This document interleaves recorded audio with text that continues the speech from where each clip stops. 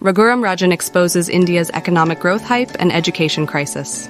Economic growth often comes with a buzz, a sense of excitement about the future.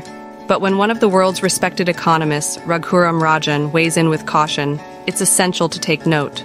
In a recent interview, Rajan, the former governor of the Reserve Bank of India, delivered a sobering message to his fellow Indians about the perils of buying into the growth hype.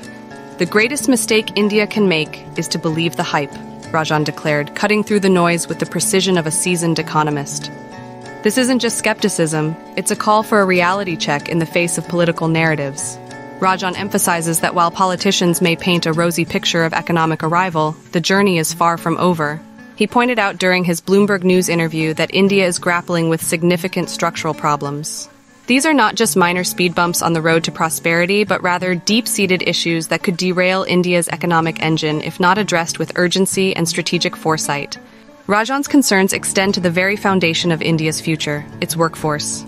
He argues that without a focus on education and skill development, the demographic dividend of a young population could become a demographic disaster.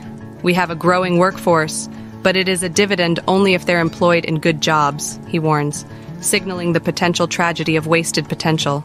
Rajan doesn't shy away from critiquing the current government's policy priorities either. He contrasts the hefty subsidies for semiconductor businesses with the modest budget for higher education, questioning the wisdom of chasing high-profile projects at the expense of the education system. The ambition of the government is real to become a great nation, he acknowledges, but he worries that the focus on prestige projects overshadows the foundational work needed for sustainable development. As we reflect on Rajan's insights, it's clear that India's path to becoming a developed economy by 2047 is fraught with challenges that require pragmatic, well-thought-out strategies.